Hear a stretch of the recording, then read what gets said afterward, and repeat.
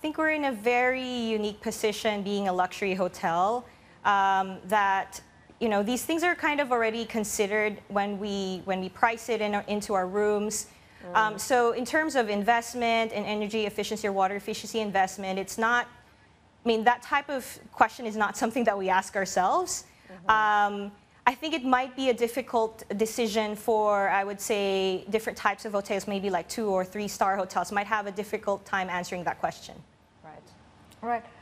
Janice, how do you see the sector picking up on this story, on this trend, really? I mean, for you, while you make these changes internally, how much of scale do you see coming in across the board for the sector as a whole, for hotels as a business?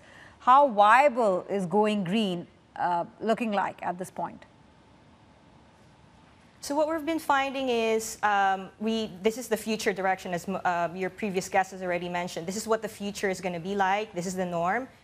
When we first decided that we would do our single-use plastics commitment in 2018, back then there were very few cities that were regulating on plastics.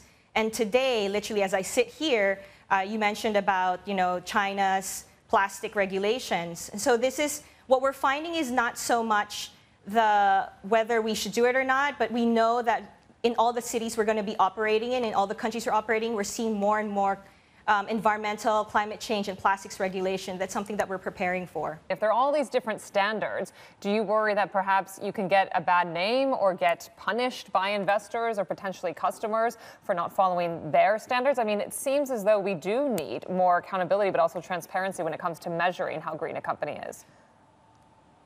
Nancy, you hit the nail on the head. This is actually one of the things I really worry about. There's just too many standards out there.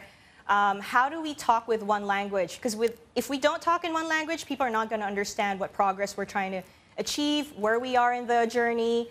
And so one of the things I'm trying to do is trying to have conversations with different standard organizations and really trying to convince them to, if we can find a way to consolidate the definitions, it's much easier for us to tell our story, particularly not only to the public, but also to the business community you're going to be making these types of investments.